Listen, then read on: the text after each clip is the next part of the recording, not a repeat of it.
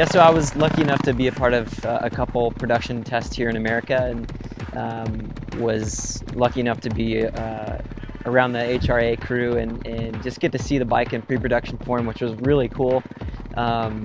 Just getting to ride it and give a little bit of feedback. I only did a couple of tests, but it was really cool for me. There's a whole process to go through, and it was nice for me to see that and to have a little bit of awareness of what we end up with. That it's a long list of stuff to get through. So it was cool. I was honored to be there and hope to be at more in the future. As you can see that, you know, Geyser's been racing this bike over in Europe for a while, doing some development, and it's a great platform for us to start on. And I think that we've already got a jump start on it with Trey Canard, and you know, having a test rider like Trey Canard's been huge in our program and getting the bike set up and ready to go before you know, Ken and Chase are ready to get on it. It's important for a test rider to have a pretty good feel, like a pretty good awareness of what's happening, both with yourself and with the bike.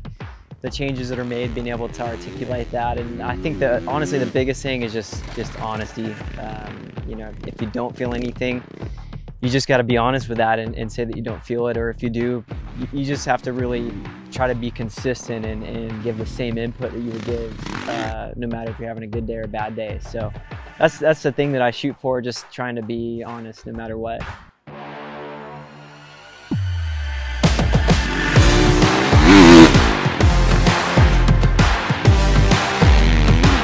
We work very close hand in hand, you know, especially the company like Showa.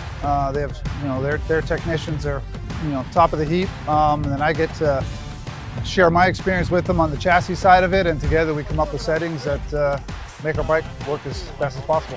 What's good is, like, we've all worked together for a year now, the two Showa technicians and myself, so we know each other well and we know our riders well. We know Kenny obviously really well, and Trey Canard, our test rider. So as we learn Chase Sexton, it all carries forward to the 21 bike. It's that much easier to set up.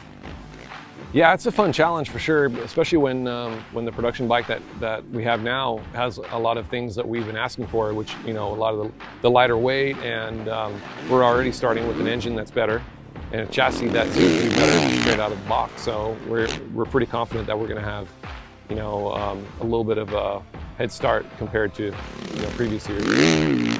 Yeah, I was excited. You know, we had the chance to have the 2020 and then 2021 and ride them back and forth. And so when we got to do that direct comparison, I was really optimistic. I think there's a lot of good characters that the 21 has, and things that we have been asking for and wanting and trying to gain on the racing side. So to start with a bike that is already taking care of some of those, you know, things that we're really shooting for, was I was really optimistic about that.